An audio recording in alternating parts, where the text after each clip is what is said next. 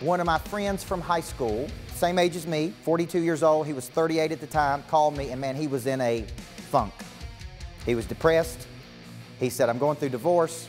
My kids are not listening to me. My work is not going like it should go.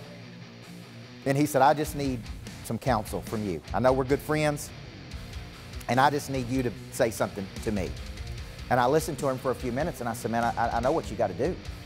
And he's like, what? And I'm like, man, you got to get your swag back. I said, you have given all of your confidence up to other people.